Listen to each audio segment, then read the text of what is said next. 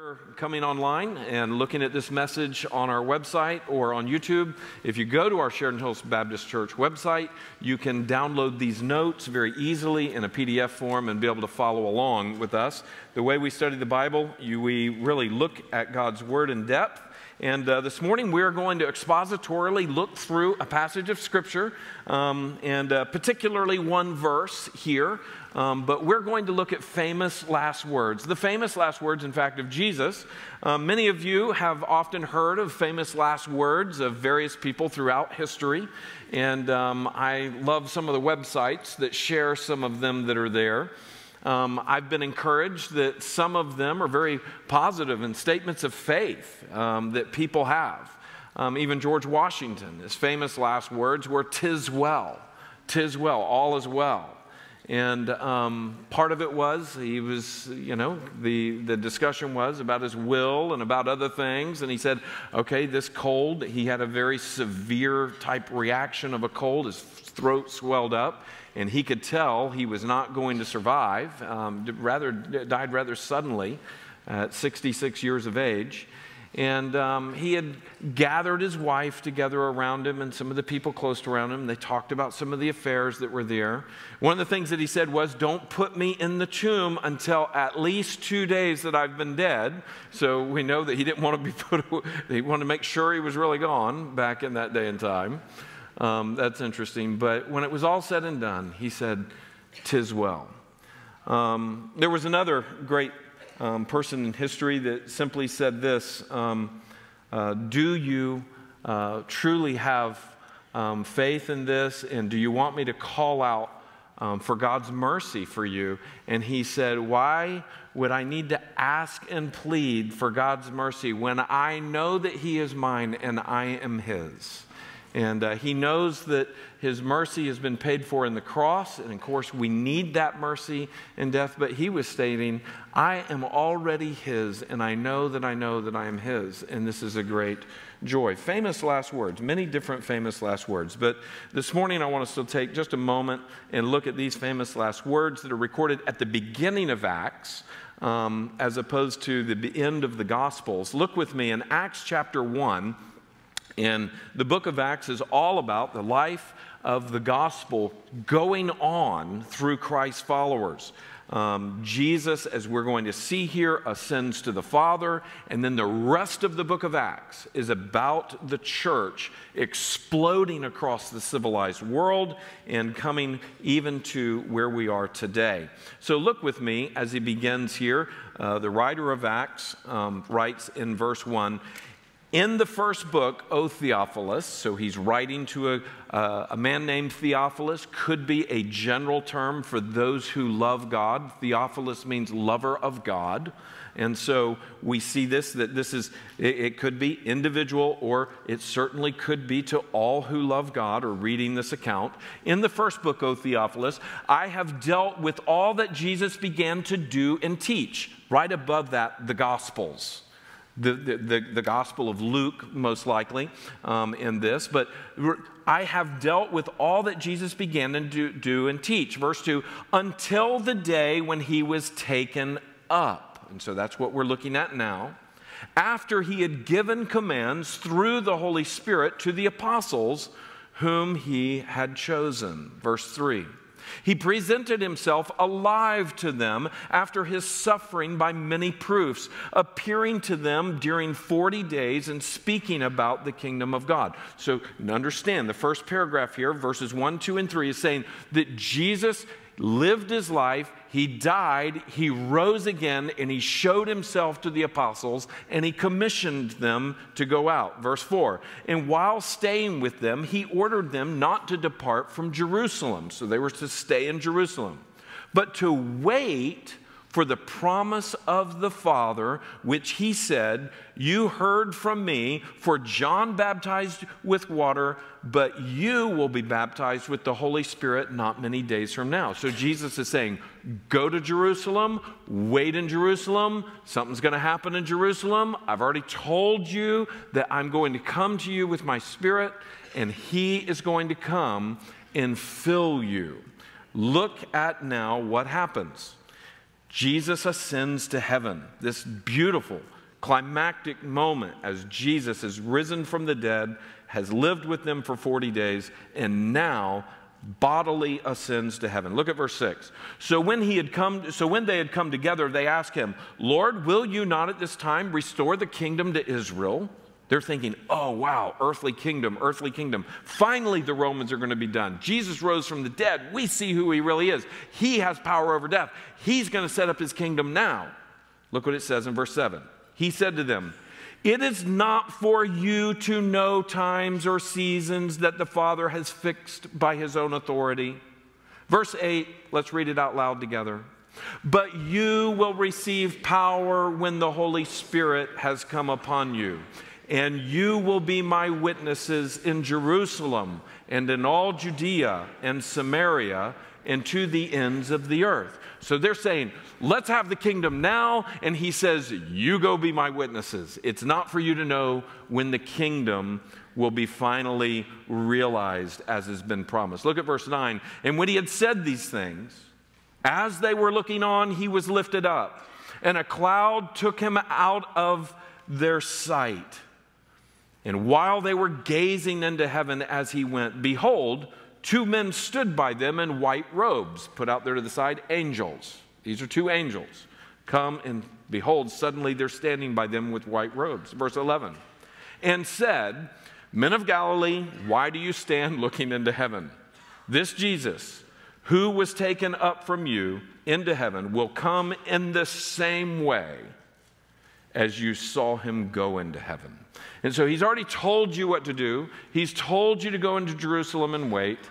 And this is not a time for you to be standing around looking into heaven. I've often laughed at verse 11 a little bit. You know, I would be there too. I'd be gazing into heaven wondering, wow, he just, you're just sitting there still trying to see. And then God in his good grace comes, stop looking into heaven, go do what he said. It's okay. Everything's going to be all right. Go back to Jerusalem. The Holy Spirit is coming. So the first thing I want you to notice here, and I've often made this comment about these passages, and I think it's good for us to remember that final instructions are usually very, very important. When you give final instructions to other people, when you're a parent, when your children are about to go out, very often, you've been thinking about all day, okay, they're learning to go out a little bit, they're learning to be with their others, maybe they're taking the car or something like that.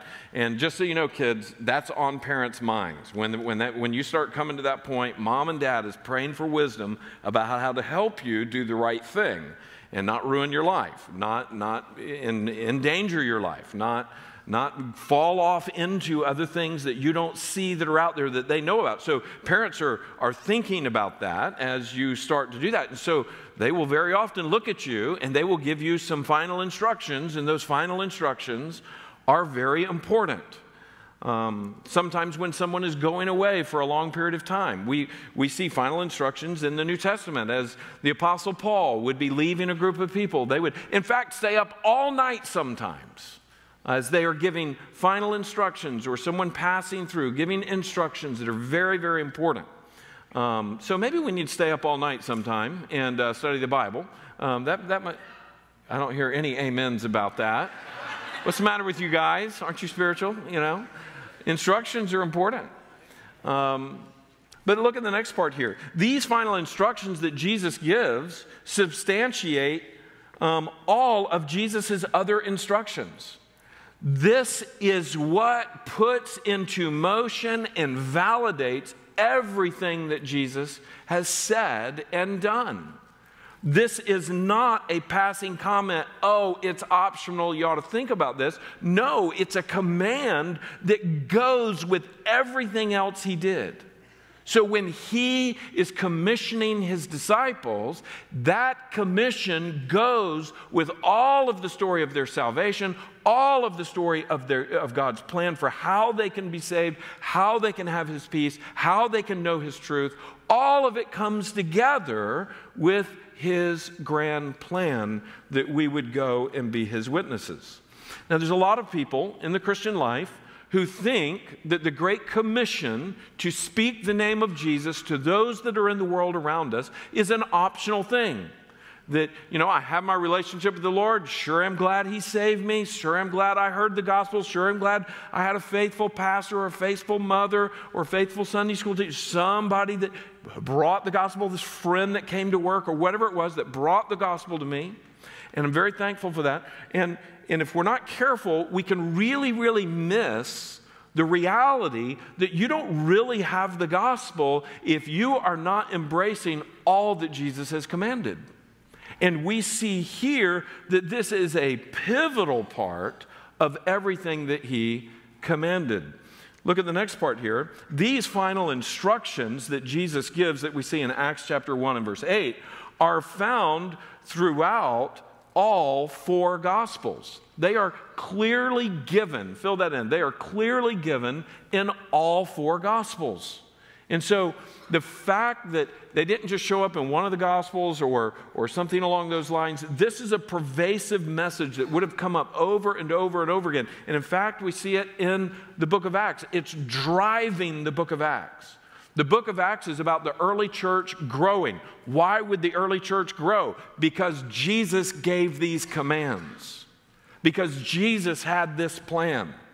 This is a big deal to every true believer. Every true believer has been told not just come and see and not just stay and die to yourself and live to Christ, but now we see that, listen to this, every true believer is told, go and tell. Now, there's some of us who get stuck with come and see. We're coming and we're looking and we're kind of toying with it a little bit, and we're trying to understand a little bit. And we got a lot of maybe cultural Christianity from our past, from our parents, from our surrounding thing around us. You're supposed to go to church, you're supposed to do this, you're supposed to do that. And maybe that's been one of the reasons you're here, is part of the come and see thing. And you think, well, I'm coming to church, I guess I have Christianity, I'm a Christian. And I would say, well, no, I think that you may be stuck at the very beginning stage. Jesus has called us not only to come and see, but when He looks at His disciples and He continues to walk with them, they start to learn that He's saying, stay and die. Jesus is saying, abide in me. Don't abide in yourself. Stay in me. Come and live in me. Die to yourself and live in my power. And as you die to yourself and you live in my power, you discover what it means to know me. Now, there was a lot of people who they would hear that part of the message and they would stop following Him. They like the idea of come and see when He feeds the 5,000 and He heals people and He does all of these things. But when He starts saying, reject the world and die to your flesh, die to all of the other things, and live in me, they start going, oh, we don't like that as much. That's not as appealing. You remember that one of what is called the rich young ruler came to him and said, I want to be one of your followers. I want to follow you. I want to be with you. I'm going to do everything that you say. You just tell me. And Jesus said, great. Sell everything you have and give it to the poor and come follow me. And what did that guy do? Just not interested in that. Jesus says, come, stay, and die. But He doesn't only say, come, stay, and die in me, but He says, now that you've discovered what my life is really like, die to yourself and live in Christ, go and tell others. Go and tell them that they too can be, as we've just sung, have the chains broken of sin and the chains of all of the death and the chains of all of the hardship of living in your sin, and all of the disillusionment can be broken, and the clarity of God in Christ Jesus can be yours as you discover what it means to walk with your Heavenly Father. I want you to see this. So these instructions are throughout the Gospels. Matthew chapter 28, that's probably the most quoted Great Commission statement. Go therefore and make disciples of all nations, baptizing them in the name of the Father and the Son and the Holy Spirit. And then look what it says, teaching them to observe all that I've commanded you. And lo, I am with you always, even to the end of the age. Mark 16:15, go into all the world and preach the gospel to the whole creation. Luke chapter 24, you are witnesses of these things. And what are these things? The fact that he came, he suffered, he died, he rose again, and that repentance for the forgiveness of sins should be preached in his name. You are witnesses of these things, he says. And then look at John 20:21. Let's read John 20:21 aloud, and I'm going to help you out at the end. Look what it says in John 20:21. Let's read it. Jesus said to them again, peace be with you. As the Father has sent me, even so I am sending you. Fill that in. I am sending you. So this is a very important last command. And I want you to see it very quickly with me this morning as we break down not just Acts 1:8, but mainly Acts 1:8. We'll refer a little bit on the other side to some of the other things. There's 4 things I want you to see Jesus did. Number 1, Jesus enlisted his followers. Fill that in. Jesus enlisted his followers. He involved them. Fill that in. He involved them. He included them. He recruited them. And he commissioned them. This is what he does. When you're a follower of Christ, you're enlisted in his army. You're enlisted on his team. You are brought onto his plan. And this is an amazing thing. You're not saved to be an individual Lone Ranger Christian. You're called to join what he is doing in the world.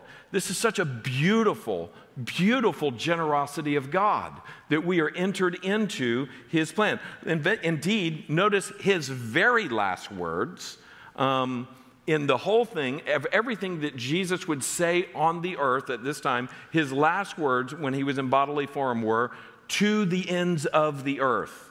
You see, this reveals the extent of his plan. Now, this is important for us because what we see here is that the gospel is going to go, fill it in, to the last places and people of this earth. And not only to the last places and people of this earth, but it's also going to go to the last moment of this era. So it's going to go all the way around the world to the places and people of the world, and it's going to go all the way through history, all the way through from this moment into the future until he is ready to come again. I want you to see these 2 verses that are underneath this. It talks about the fact that he cares about the places and the people. And this is from the fact that you see that we are going to be his witnesses in Jerusalem and Judea and Samaria and to the ends of the earth. So notice this here with me. Matthew 24:14. In this gospel of the kingdom, Jesus is speaking. He says, this gospel of the kingdom will be proclaimed throughout the whole world as a testimony to all nations, and then the end will come. Now, notice here in Matthew chapter 24:14, it's talking about people, it's talking about places, and it's talking about time. So all the way to the end. When that is complete, he comes again. The era ends that we're in right now, and he comes again. In fact, look at John chapter 17 and verse 20. I love this passage. This is where I discovered that I am in the New Testament, and any believer who's alive today in 2019, we are mentioned in the New Testament.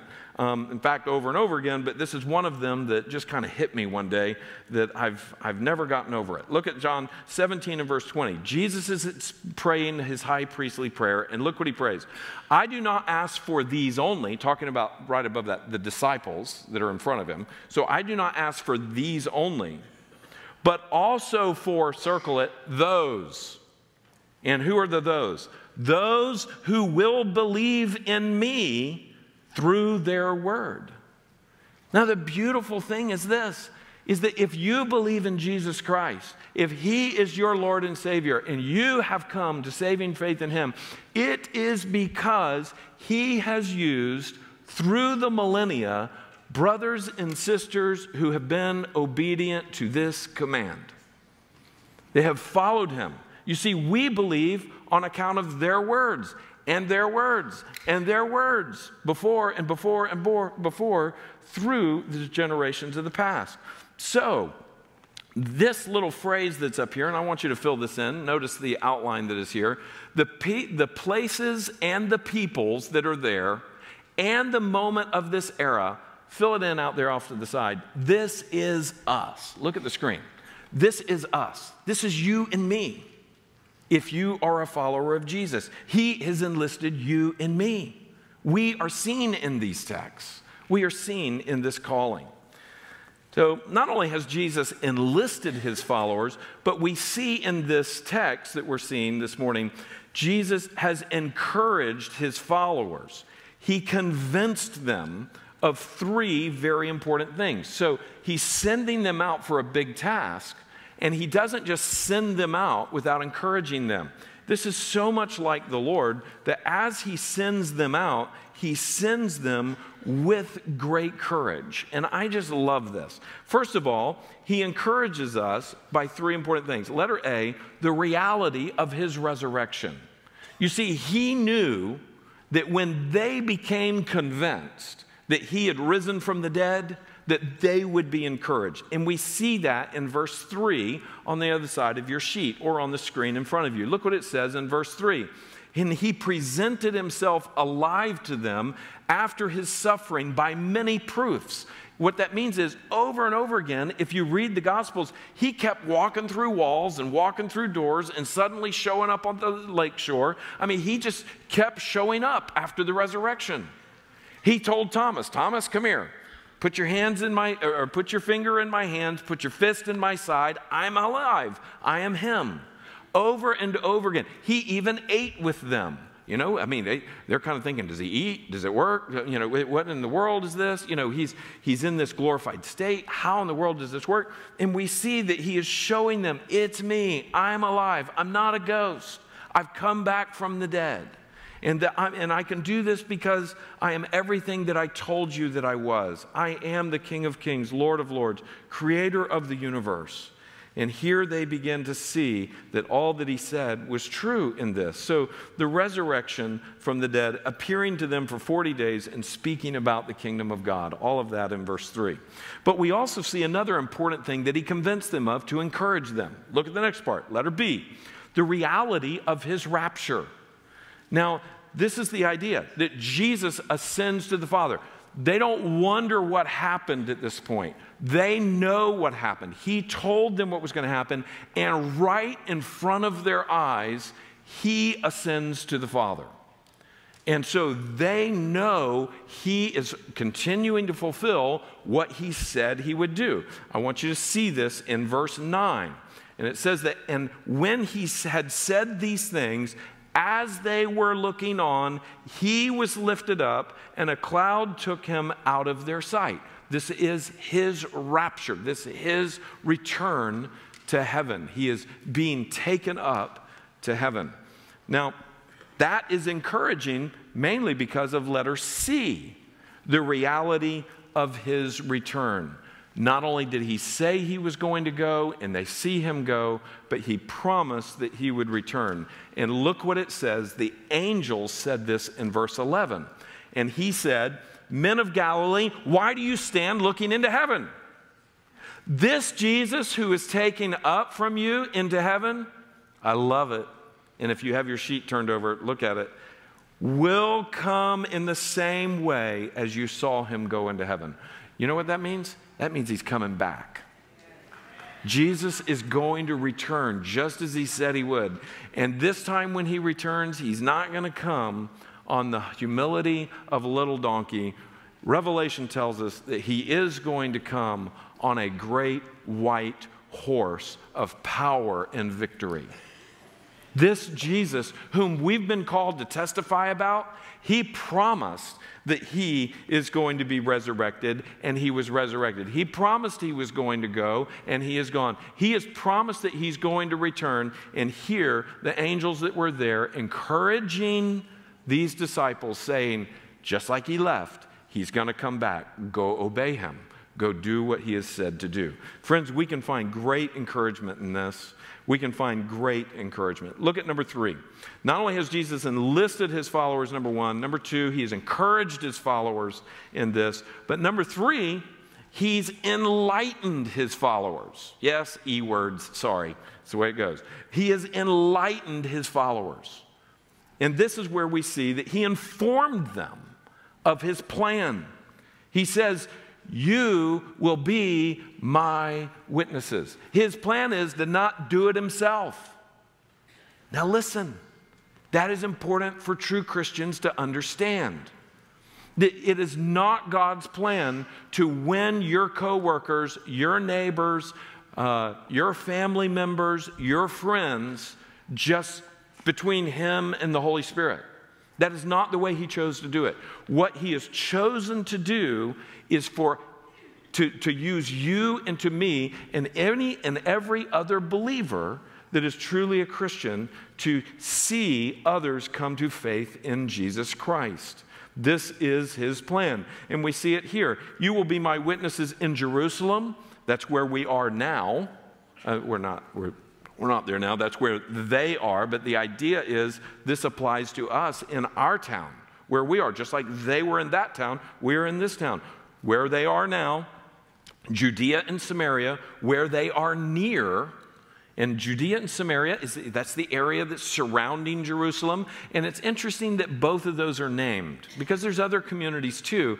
But the idea of the country of Judea being there around the city of Jerusalem, and then Samaria being named, that's seen as another nation of another ethnicity. Somebody that is different from them. And in fact, for Jewish people, somebody that they weren't even drawn to, and that historically they had been divided from. And so here we begin to see it's not only where you are now here in Jerusalem, but it's also those other people that are different from you, that you've been separated from. The gospel is for them too. And you're called to go to them too. And then look at this, and to the ends of the earth. That's the rest of the gamut. That's the rest of what's been. And this is where they are ultimately bound. That Christ's disciples are ultimately going to go to the ends of the earth and to the end of time of this era for his glory. Now, I've left on your outline there, notice out there to the side, Jerusalem. If you read the story of Acts, chapters 1 through 7, that's what happened in Jerusalem. If you keep going in Acts and you read Acts chapters 8 through 12, that's when the gospel was going to Judea and Samaria. And then if you keep reading in the book of Acts, from Acts chapter 13 all the way to the end, in Acts chapter 28, you see that the gospel goes around the world at that point, that it's going out into the world beyond where they are. So Jesus is so good to tell us what the plan is. He's told you, he's told me what the plan is through his word. Notice this and fill it in. God graciously and generously reveals himself and his plan to those who seek him. God graciously and generously reveals himself in his plan to those who seek him. I love Jeremiah 29, 11 through 13. And this was a promise made to the nation of Israel. And it was a promise made to the nation of Israel when they were about to go through a lot of trouble. They were in the midst of trouble, and it was going to get worse. But here's what he says to them about really trusting in him. Look what it says on the screen in verse 11. It says, "For I know the plans that I have for you." You see, God has a plan for his people. "For I know the plans that I have for you, declares the Lord, plans for welfare and not calamity, to give to you a future and a hope." You see, God has the big picture in mind. He knows what's on the other side of your car wreck. He knows what's on the other side of the broken relationship. He knows what's on the other side of the cancer. Notice this in verse 12. "Then you will call upon me and come and pray to me, and I will listen to you. And you will seek me and you will find me when you search for me with all of your heart." In 2 Chronicles 16:9, it says, "For the eyes of the Lord search to and fro across the whole earth, that he may strongly support those whose hearts are completely his." God is about letting us know what the plan is, and he is about supporting us in obeying the plan. So God does not call you and me to go out into the world to proclaim the gospel in an ignorant fashion. He's given us his glorious plan. He said, here's the plan, here's the game plan, here's the strategy, this is what we're doing. My word is the strategy, my spirit is the strategy. Your obedience is the strategy as he calls us to go and includes us in what he's doing. Another one of my favorite passages in the scripture in this regard is Luke chapter 24.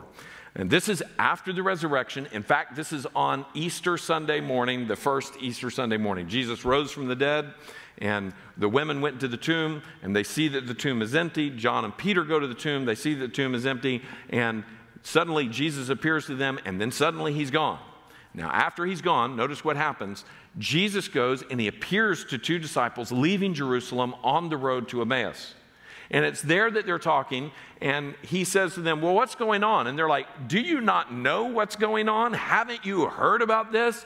This Jesus who was crucified, now we're saying, we don't know what has actually happened. There's rumors all over town. The town is nearly exploded. Jerusalem is nearly exploded with the controversies and everything. How could you not know what's going on? And Jesus is simply doing what he does as he teaches through questions very often. He knows the answers to every bit of that, but he's asking them to help them think and assess and learn. And so then we see, as he begins to teach them and he reveals they didn't realize who he was. He reveals who he is to them. And look at verse 44. This is so beautiful, and this is on the screen in front of you. Then he said to them, these are my words. Look what he says. Then he says to them, these are my words that I spoke to you while I was still with you, that everything written about me in the law of Moses and the prophets and the Psalms must be fulfilled. Look at verse 45. Then he opened their minds to understand the scriptures. Isn't that so cool? You see, God reveals his plan, includes us in his plan, shows us his plan.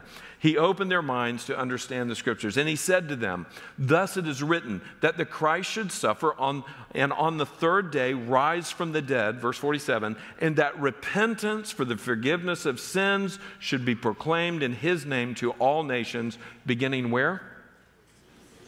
Beginning from Jerusalem. Look at verse 48. You are witnesses of these things. And behold, I am sending the promise of my Father upon you. That's the Holy Spirit. But stay in the city until you're clothed with power from on high. What a glorious picture that God tells us what the plan is. He reveals what the plan is. If you're a Christian, you know the inside story. You know the real scoop. And we have been given the privilege to being enlightened with what he is doing. Number 4, notice that it's not only that he enlists us, he encourages us, he enlightens us with the plan, but then he comes along and he empowers us. He empowered and enabled his disciples. He gives them the ability to do what he's commanding them to do. You see, sometimes we kind of think that God's words are too hard for us.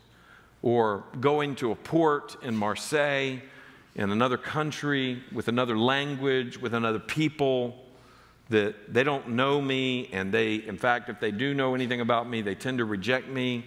And yet God is saying, no, I am empowering this.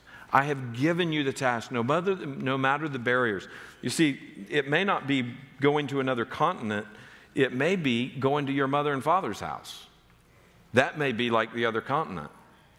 It may be going to your brother or your sister's house. That may be like going to the other people group that is against you. It may be like going to your coworkers or going to the person at work that seems to have been so pitted against you, and yet Jesus has a plan to work in their heart, and it's his plan to work in their heart through you. You see, it's the barriers that seem so impossible that God so often loves to use in order to show that it's him and not us. Now, if we will get a hold of this as a church, We will go on to the next levels of maturity and growth as we embrace the fact that He has not only called us, but He has enabled us to preach the gospel. Look what it says here, that He indwelt them with His Holy Spirit. This is how He empowers us. And all of His saving power. So we get His Spirit, and with His Spirit comes His power. We see this in Acts chapter 2 at Pentecost. This was the beginning of this power being given to every believer in Jesus. It's a Jewish festival. That's what Pentecost was. The Feast of Weeks, or Shavuot, this picture of waiting 50 days and the glorious picture of the people of God waiting in this time. And then we see that the Holy Spirit comes as a fulfillment of the promise. Look at the power that comes. It's for signs validating the gospel. If you read the book of Acts, you will read where not only was Jesus doing great works of power in order to authenticate His message, but we began to see that Peter and the apostles are being used of God to not only preach the gospel, but then as they would preach the gospel, there were people who were healed, and there were other things that occurred in order to bring a validation to that message. This was a special time period. This was a special epoch that we see that the signs of the gospel being true are very powerful. In fact, they are a display of God's power. And the apostles are very careful to say, be not confused. It is not us who is doing this. It is God. When the people came to worship the apostles in proper humility said, do not be impressed with us. You be impressed with the one who does this.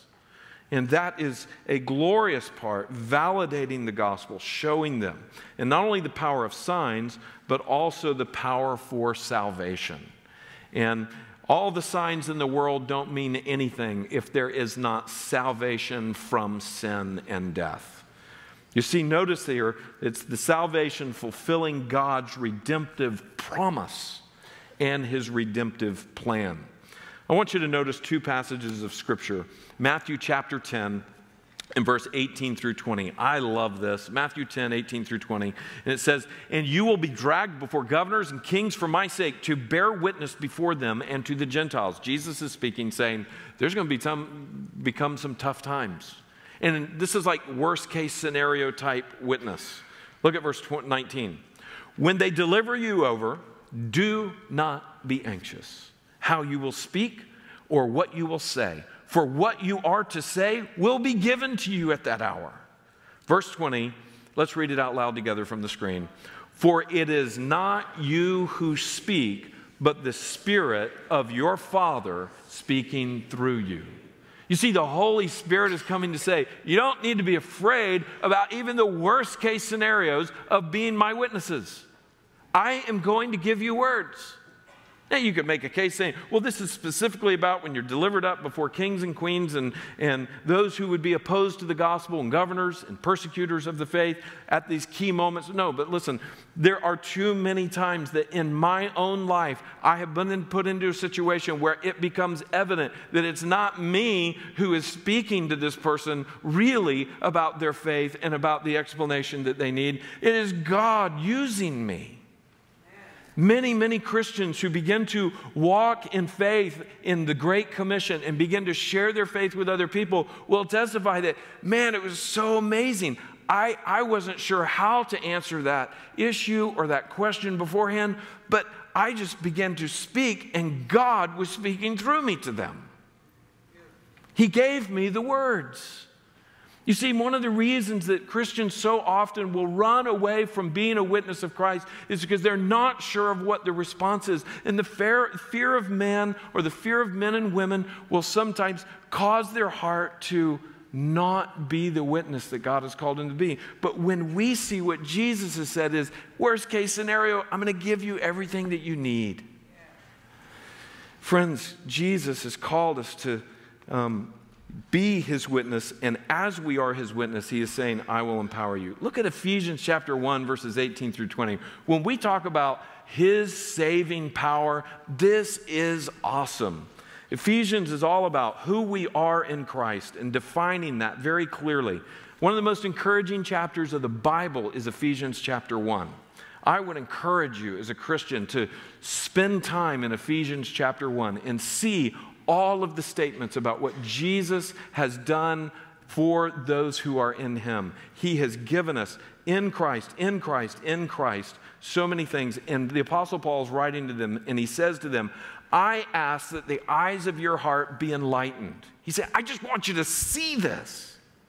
Be enlightened so that you may know the hope of his calling, the riches of his glorious inheritance in the saints. Verse 19, and the surpassing greatness of his power to us who believe. He displayed this power in the working of his mighty Spirit, which he exerted in Christ when he raised him from the dead and seated him at his right hand in the heavenly realms. What God is saying to us is that my power has been given to you not only to save you, but for you to do what I've called you to do. So we just see in all of this, he enlisted his disciples. He encouraged his disciples. He enlightened his disciples. He empowered them. I want you to write down a few final things as we see here. Here's the key point of the whole thing. This is what you need to get. From the start, Jesus has always given his true followers everything, underline that, everything they need to be his witnesses. Here, near, and far. Whether it's right where you are right now, or whether it's those that seem to be a little bit near you, but not right where you are. Here, near, and far. He's given us everything we need. There's so many times when we've run from being the witness because we're wondering, has he really given me what I need? I don't know something, or I don't have that ability. That's, as my dad would say, mooah. Dad, whenever he disagrees with something, he goes, mooah. I don't know what mooah is, other than Clell Coleman's statement that that's false. And so when we throw out the resistance that we have everything we need, it's as if we can say, mooah. He's given us everything we need. The question is, what are we going to do with it? Now, look at your sheet. I want you to write down some things. Number one, we said Jesus enlisted his followers. Would you write out there to the side of that? I have been called. If you're a Christian, you have been called to be a witness. And not just to Marseille, France. And not just to MKs in Poland. And not just to the various places that we have missionaries around the world. But friends, you have been called to be a witness right here in Hollywood, in Aventura, in Plantation, right where we live, in Miami. Number two, we said that Jesus encouraged his followers. Notice this. This morning we've seen that I have his promise. I have his promise that he not only he would rise from the dead, but he says you will rise from the dead. If any man believe in me, though he die, yet shall he live. And we have the promise that he's coming again for us. We have promise after promise after promise that he has made to us. Why would we live in fear? Number three, Jesus enlightened his disciples. Would you put out there to the side, I know his plan. He's shared with me the game book. He's told me what I'm supposed to do. He's told me how it's going to come out. He's told me that it's good, that he has a plan that I can join. I hope you realize that you know his plan. Look at number four.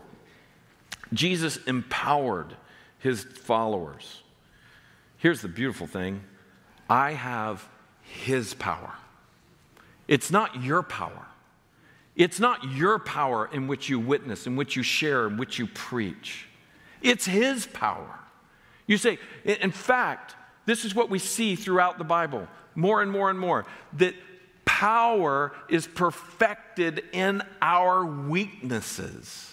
For when we are weak, He is strong. So the very things that you think are impossible for you to be a witness by, listen, Jesus is saying, exactly. Exactly. I don't want you to trust in yourself. I don't want you to look to any talents that you have within yourself. I want you to trust in me. And friends, this is what will win the world to Christ. This is God's plan for us. His famous last words are, go and tell. He has enlisted us. He has encouraged us. He has enlightened us. And He has empowered us. Would you stand with me for prayer?